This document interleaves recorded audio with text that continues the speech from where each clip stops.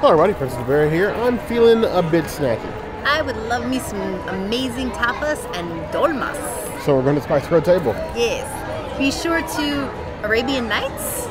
You heard the girl. Yeah.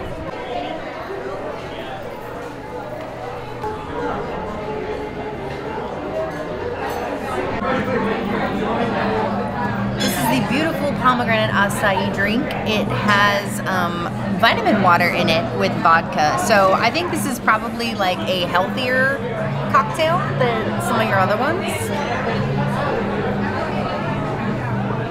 Still a cocktail though, but a very delicious one. I love pomegranate. I love acai. Acai is a superfood. I would give this a 4.5 out of 5 pomegranates. I will probably drink a couple of these.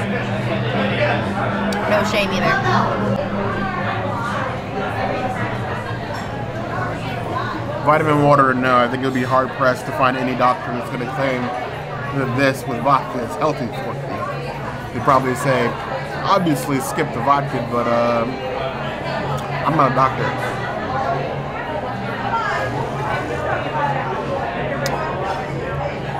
No, I had never considered vitamin water as an actual mix into an alcoholic drink, but this is kind of low-key refreshing. I think, given the nature of both this restaurant theming, it works. 4 to 5 plus. I would drink a bucket of this, which kind of scares me. We have a beautiful mint tea with some Bombay.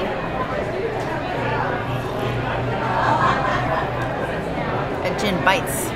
The mint is a nice like balance. So everything is got a beautiful flavor profile. It really sends you from one flavor to the next to the next. I can't get mad at it for that, even though I'm not a fan of the flavors. So I guess I'm gonna give it a 3 out of 5 mints. It's good. It's too minty for me. I'm not a big mint person. So I'm trying something different today. I'm not much of a gin drinker, but something about a mint tea with gin that just sounded like something nice and relaxing. The princess got a refreshing drink, so I figured I should get a refreshing drink. I'm not a fan of tea on its own. I try teas every now and then. But gin and tea is just not, I don't know. If I hate it, I did it to myself. It actually quite works for me. It's like drinking spearmint gum with a kick, but in a good way. Like, it's a nice sipping drink, not something you're gonna chug, but I find it fairly cooling and refreshing. Maybe it's time to try mojitos again. 3.5 out of 5 plus.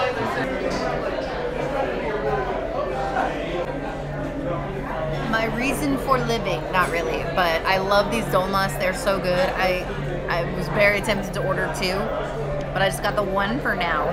It's got some lemon, some grilled lemon that I'm gonna wait and not put on so that Bear can enjoy it without my lemon love. And then some beautiful gherkins, olives, garlic. Nice little side here. Let's go ahead and just take the dolma. I feel like every time we come here, they get smaller and smaller.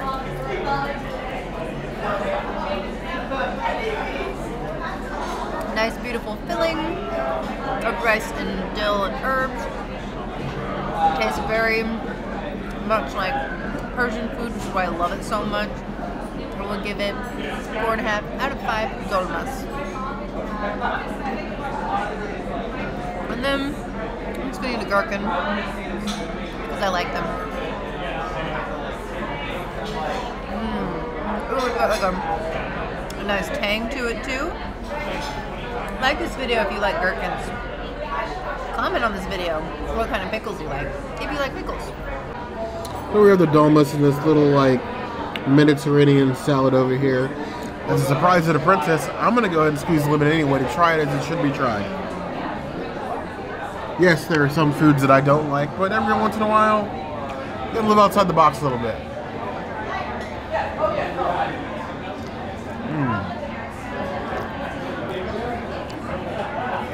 A little bit of lemon, not too much, does go a long way. Once it's tying everything together, you get like a complete sensation in your mouth. Nice, filled to the brim. Let that filling there. I approve. I feel like it's something we should learn to make at home at some point. As usual, if you guys have Dolmas recipes that you think that we can make, it wouldn't be too hard for us, by all means, let us know. This is a snack that we would 100% devour. 4 out of 5 plus. So we have this beautiful cauliflower. I love these cauliflower. It's my favorite new addition to the menu. The only issue is they're so large, so I gotta use a knife. Nice, crispy, beautiful piece of cauliflower. Dripping in that sauce.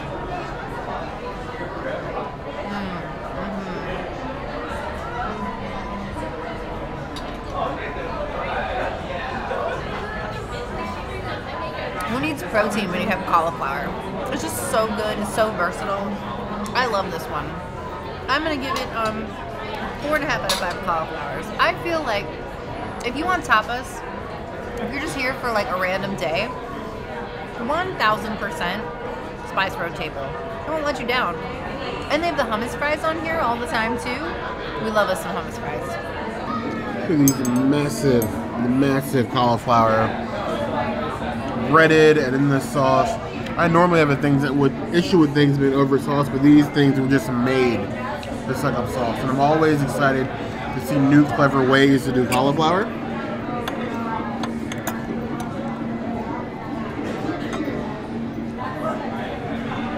Down the hatch.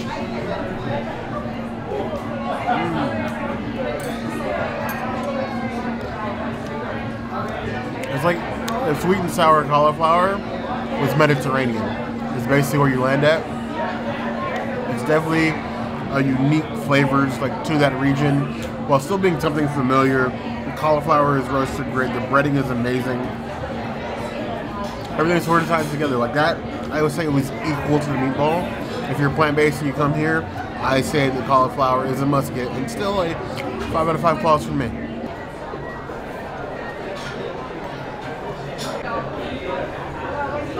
I love the tapas style of Spice Road table. It lets you try a lot of things without breaking the bank. And even have samplers if you haven't had this place before. So, being that we've been here, I decided to go deep in on 2 of my favorites. So, I got the spiced chicken, which the solo portion is a lot more like plated. You have the tabbouleh on top, a little bits of pita sticking up in here, and you got this little bed of yogurt that it's on. So I'm gonna try to get a little bit of all of that. I love me some Greek yogurt. Ooh, the pita's like crackers almost. A bit of the tabbouleh.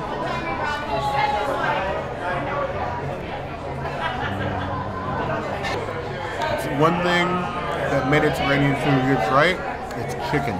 They know how to spice and season your chicken. I wish all peoples of all countries and regions could spice chicken this well. But as we well know, somebody has to be bad at it. Not throwing any names out there. But that is some good chicken. 4.5 out of 5 claws.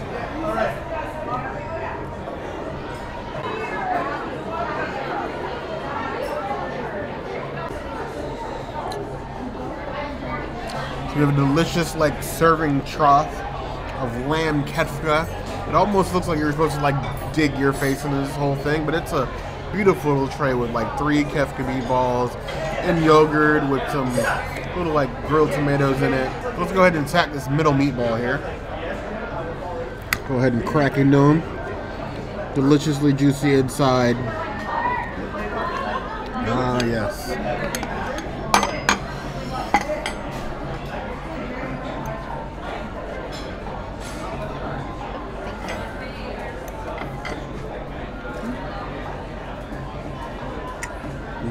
Roasted to perfection here. Get it all rolled up in the yogurt. Little leaves in there. We like a meatball covered in the sauce.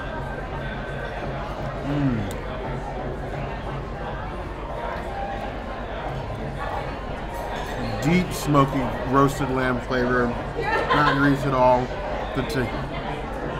Like a yogurt-based tahini sauce that it's sitting in. Sort of pairs well with spice, or the meatball itself is a little bit of spice, and not like hot spice, but well seasoned spicy. So you can feel like the spice on your tongue. And the Tzatziki yogurt sort of mellows that out. That's good. I would say if you're going to get anything when you come here, that's a 5 out of 5 claws. It's my bare necessities list. Like, that flavor is like a Disney fireworks show in your mouth.